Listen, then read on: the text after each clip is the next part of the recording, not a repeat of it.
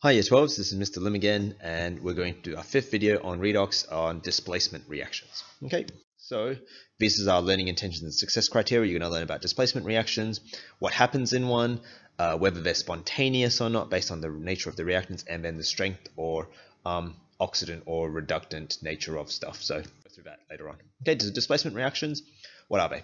Displacement reactions are when ions of one substance are displaced from their ionic form, which means they're replaced or they're taken over, by substances in their elemental state. Generally, ionic substances are more stable than elemental forms due to their stable valence shell that ions possess. So most substances in elemental form then try to take or lose, depending on their nature, so that they can be in ionic form. They take or lose electrons from substances that are in ionic form already, forcing them to be in elemental form. All right, so we'll go through that process, but you can write that stuff. Okay, so the more reactive a substance is, the more likely it is to take the ionic form instead of the elemental form. All right, if a substance loses electrons to achieve ionic form, that's the metals, then the more reactive they are, the stronger their reducing potential is. If a substance, so the more reactive they are, so the more reactive metals like sodium and potassium, the stronger their reducing potential is, okay? Because they are losing electrons, which is oxidation, which means that they will cause the other substance to undergo reduction, okay? And that other substance undergoing reduction might be another metal. If a substance gains electrons to achieve ionic form, i.e. nonmetals, then the more reactive they are, the stronger their oxidizing potential is. All right, so that's your halogens and stuff. If the more reactive they are, the stronger their oxidizing potential is, or the ability to cause another substance to oxidize, like an ion of halogen, making the ion of halogen oxidize into elemental halogen, and that other halogen to turn back into an ion. So let's go through some examples. Right. So, displacement reactions with metals. If you test each metal against each other metal ion, you can build a reactivity series which will rank the substances from most reactive, or if the metals are strongest reducing agents, to the least reactive. And what they've done is they've done that many times, and this is the reactivity series that they've got here. Metals higher on the reactivity series will give electrons to metal ions lower on the reactivity series, and thus the metal at the top of the list are the strongest reducing agents. So strongest reducing agents, potassium, sodium, lithium, right? And the metals, if you have a metal, so say you have potassium metal added to zinc ions, okay? If you have potassium metal, which is here, added to zinc ions here, then the potassium has the ability to force the zinc ions to take its electrons and turn the zinc into metal and the potassium into ions. All right? So that's what we're talking about. This potassium here forces its electrons onto this zinc, making it turn into zinc metal, solid, and then the potassium gets to be in ionic form, which it wants to be in. All right? So, for metal displacement reactions, the ions of metal will be turned into elemental metal on the surface of the original metal, and atoms of the original metal will be turned into ions and enter solution. Okay, so let's go back to that potassium and zinc example. Okay, so here's potassium, here's zinc. All right. Here is your beaker full of zinc 2+ ions. Here is your block of potassium.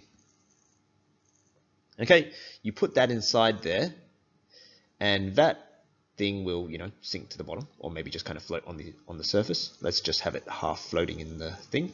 Okay, right. So now it's half floating in the surface, right? So the electrons are going from the potassium. Let's turn that into a different color.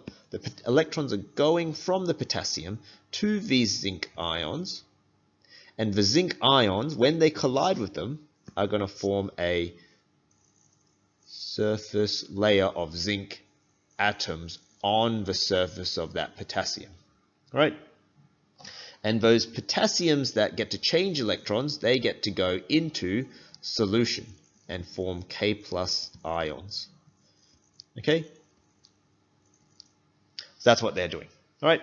The electrons from the metals have been transferred from the metal to the ions. And the electrons have been directly transferred from atom to ion. So that's directly when they collide with each other. Right? And so the idea is that the ions that are in solution will coat the solid that's there. All right? So here's an example. Your sodium, all right, which is up here, is much more reactive than the copper, which is all the way down here. So therefore, when you add some sodium into some copper solution, the sodium will turn into sodium ions, and the copper will end up as copper solid. All right?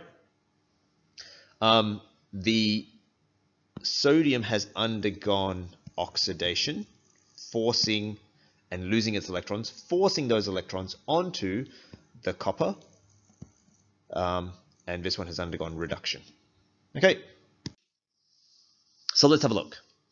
This is an exam question. Tin is a metallic element located in group 14 of the periodic table. It's used to make many different alloys such as bronze and solder, blah, blah, blah, blah, blah. Chemistry student has 1 mole per liter solution of the 4 following substances, those 4 there. Which of these solutions could not be stored in a tin container? Okay, so you've got tin, SN, okay? It's the solid, it's the container. And then you've got all of these ions here that you're going to try and put into it. And why can't you store it? Because if this is going to react with the tin container, it's going to cause holes in the tin container, and then you're going to have problems. Or it's just going to react, and that's just not going to be bad. Okay? Not going to be good. So, let's have a look. Where is tin on this list? There. All right? Where is nickel on this list? Nickel is here. Zinc is here. Lead is here. And magnesium is here. All right? Now, immediately you see that one of them is the odd one out. Why? It's the lead, which is below the tin. So what's going to happen is that, remember, the higher it is up on this one, on this list, the metal will cause the ion to displace and therefore enter solution. So what's going to happen here is that you have your tin container, okay, which is made up of tin atoms, atoms of tin. Okay, if you put in your lead here, your lead is going to coat this as the electrons from these tin atoms go to the lead, because the tin is sufficiently a strong enough reducing agent to reduce the lead from Pb2 plus to Pb solid. All right, so that's what it's talking about. It's saying which one of these can and cannot. It's the lead, because it will react with the tin and effectively make that tin container useless. All right.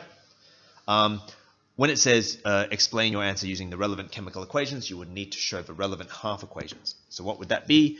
Sn goes to Sn2 plus Aq plus 2E minus, solid here, and then the lead one would be the Pb2 plus goes to Pb solid, and you'd need some electrons over here, and then you could combine them if you really wanted to. Okay, and that would be if you had this reactivity series, and there is a different reactivity series that we'll actually use later on, but the concept is you use this data to tell you whether that reaction will occur. Okay, so the same applies with the halogens. If you test each halogen against a halogen ion, or the halide ion, you can build a reactivity series which will rank the substances from most reactive to the least reactive. Halogens higher on the reactivity series will take electrons from halide ions lower on the reactivity series. Okay, so Cl2 gas will take electrons from Br minus. Okay, so those electrons will transfer, right, and they'll end up like Cl minus, oops, it's supposed to be green, Cl minus, and this one will end up as Br2. Okay, so these will take electrons because they're halogens, they have high electronegativity, right? They'll take electrons rather than give them that the metals do, right? And remember that all halogens are diatomic molecules in their elemental form. So F2, Cl2, Br2, I2, that kind of stuff. Okay. So the ion of the halogen will turn into elemental halogens, usually dissolved in the solution, and the atoms of the molecules of the original halogen, usually dissolved in the solution again, will be turned into ions and enter the solution. Okay, so what that means here is that they're usually dissolved in the solution, means is that you can have Cl2 or any halogen AQ, which is sometimes called, or it's called chlorine water. You can have chlorine gas, and you can have chloride ions. So you've got to read the question carefully and says, okay, well, are you adding chlorine water or chlorine gas to this substance? Like, it won't make a difference in terms of what reaction will occur, but it will make a difference when you're doing observations later on. Okay, the electrons from the halide ion have been transferred to the elemental halogen, and it occurs again directly as they collide with each other. Okay, the atoms of halogens have been reduced and the halide ions have been oxidized. Okay, so here the Cl2 has, where are the electrons? The electrons are with the I minus, and they have been taken by the chlorine. Since that's the gain in electrons, that's reduction. And this one here has lost some electrons, and so therefore this is oxidation, right? Because the electrons have been transferred from that halide ion, all right, to the elemental halogen, right? And see there, that AQ, that means it's chlorine water. Okay, so the electrons are transferred. So which of the halogen displacements would not occur under standard conditions? So you look here. Okay, let's have a look. Chlorine AQ with bromine AQ. Okay, so chlorine, so the higher the element, the elemental one, the higher it is on this thing, the more it will react or pull electrons, and therefore it will take electrons from anything below it. So chlorine will take electrons from bromine, iodine, and astatine. All right. So will this reaction occur? Yes, it will, because the chlorine, the elemental form, is higher than the bromine. Okay. But remember, the question says which one will not occur, so we have to find out. Iodine here and bromine here. Iodine is lower than the bromine, so that won't occur. So let's just check the others. Chlorine as your elemental form and the iodine as your ionic form. So yes, that will occur. And then your bromine and your iodine. This is the elemental form and this is your ionic form. So yes, that will occur. Okay. So that's the answer B. And then the next one, which of the following would have no halogen displacement occurring? So let's have a look. Okay, so Br2 here, the elemental form, and NaCl, the ionic form. Okay, so that's not going to occur. That not going to occur. Br2 aqueous, the elemental form, and the I minus, the ionic form. Okay, that's sodium iodide, ionic form, so that will occur, but let's just check the others. Okay, chlorine, elemental form, and bromine, the ionic form, so yes, that will occur. And then chlorine and iodide. Okay, the elemental form, the ionic form. So yes, that will occur, and so therefore the correct answer is A. Okay, so That's the concept of displacement reactions. You need to have these reactivity series, but we are going to have a different reactivity series that we'll use later on to work out these displacement reactions. But the idea is that either a metal takes away from another metal, and the metal atom gives away the electrons to the metal ions, or the halogen atoms take away electrons from the halide ions. All right, so that's the concept. You can rewatch it again and then have a go at these questions without seeing them, and then ask any questions you have later on. All right, that's it.